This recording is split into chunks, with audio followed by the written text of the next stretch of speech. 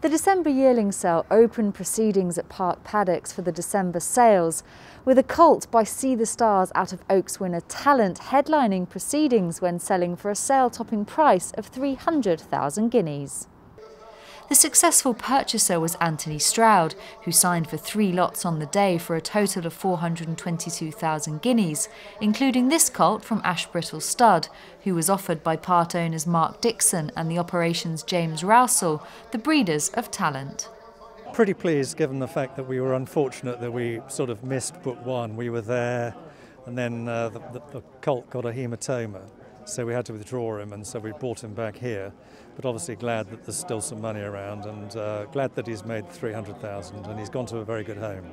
Talent actually is quite a slight, slender filly mare, and the family generally are on the small side. So this is actually quite a departure. So I think that the See the Stars cover or mating has been a good one, because it's put some sort of bone and some substance into the horse, and I think he's a very nice colt. Lot 7, another offering by See the Stars, ensured big sales for the sire bookended the day, with the hammer coming down at 260,000 guineas for the filly out of Al Speranza.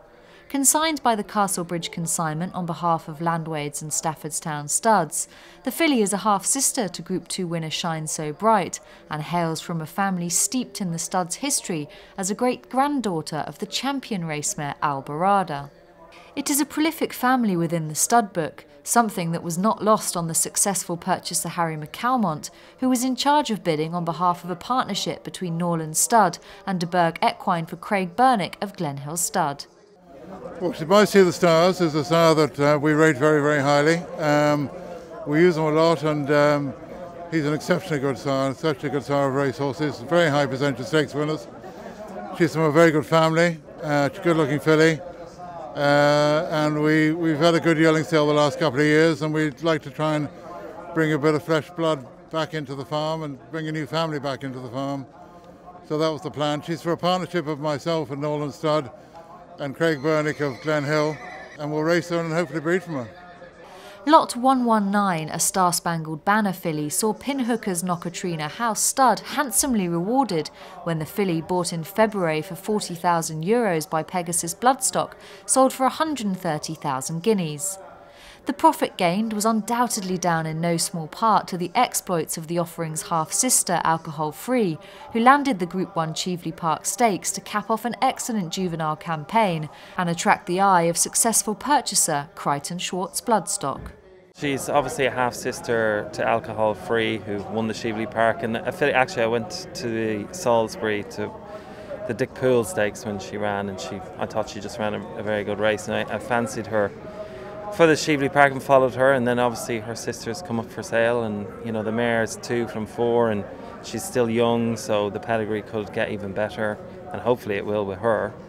And she was a lovely big filly, and had a lot of quality as well, so fingers crossed really. She'll go to a pre-trainer first and be given the time that she wants, and she'll tell us when she's ready to go into training, and then she'll go into training from there. Trainer Andrew Balding enjoyed a productive day, signing for 6 lots for a total of 282,000 guineas, including lot 154, a colt by Lope de Vega that cost 130,000 guineas.